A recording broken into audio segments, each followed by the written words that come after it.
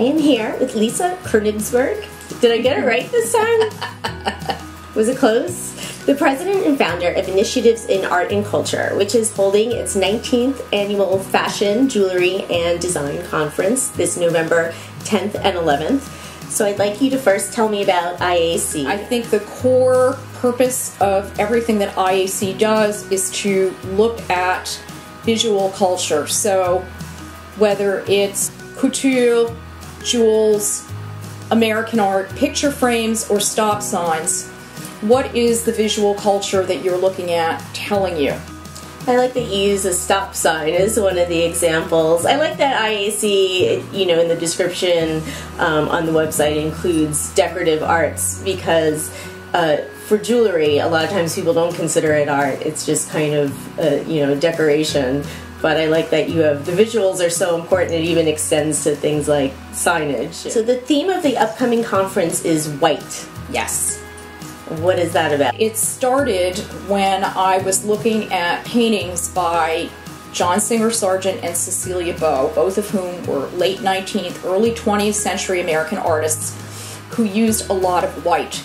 But their white was highly nuanced. So many whites are really comprised of those glints and gleams and nuances that are other tints woven in or other tints that are reflected.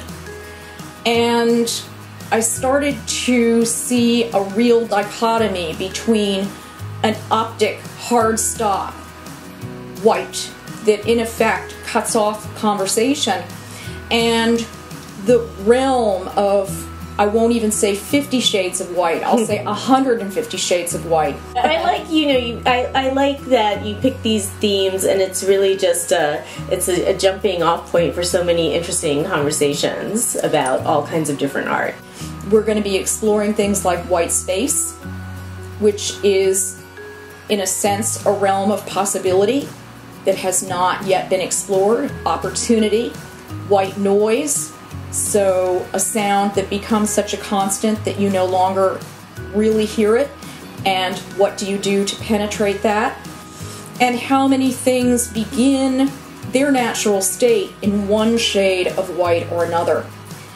So then it began to seem to me that white could be a color of possibility, that it could be a color of beginnings, because in effect it's a color of origins, it's the color of the way things start. Often people will think of black and white as non-colors, and they will see red, blue, and yellow as colors, but white has infinite possibilities because it also is prismatic and hence contains the entire rainbow. We knew iconic images like white shirts and the bride were important, but the question is, how could we take what was iconic and twist it and so bring what you might consider to be an edgy aspect to it? So to go over some bold-faced names, you have Jason Wu, Zach Posen, Bethann Hardison, Ebonee Davis, Sean Lane, Daphne Guinness, Ralph Rucci. Yes. Me. Valerie Steele, Danita Sewell.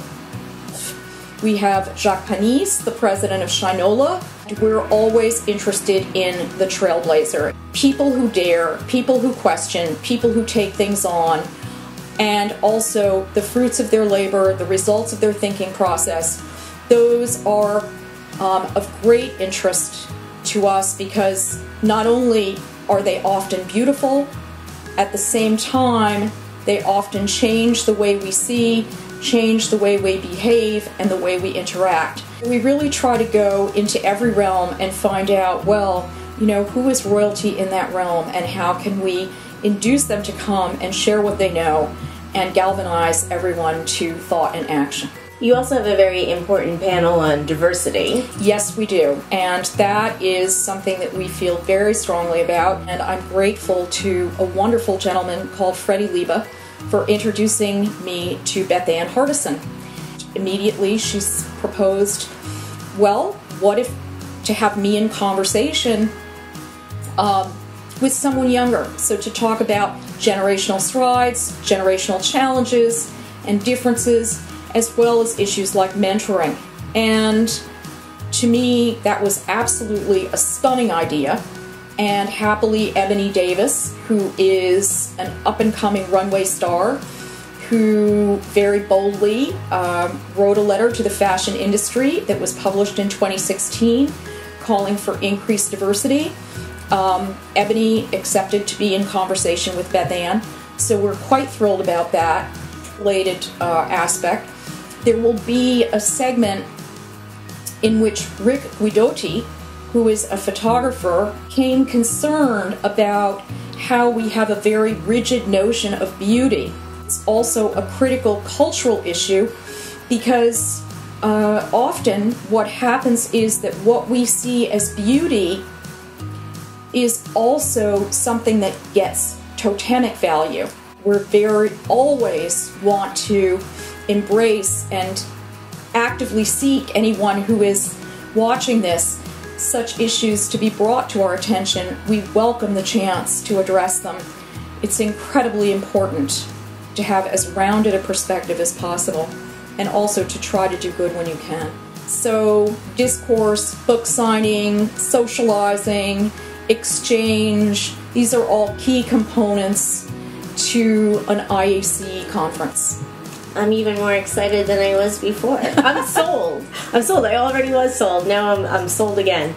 So the conference is November 10th and 11th. So that's coming up very soon and in Manhattan. And remind me of the venue. The venue is the City University Graduate Center. We will be having an evening at Shynola's Tribeca flagship. And Jacques Panis, the president who is on the program, will be hosting that evening, and that is Friday night. And so everyone coming to the conference is joyfully welcomed to attend. And where do we get tickets? On IAC's website? You can go to IAC website and it will take you to registration. There is always a special rate for students. We welcome and encourage students to come.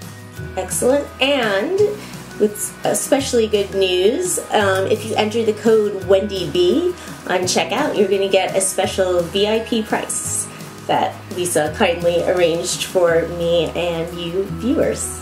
So thank you so much for coming, Lisa, and I'm going to see you really soon. Oh yes, very soon. And golly, it's a pleasure.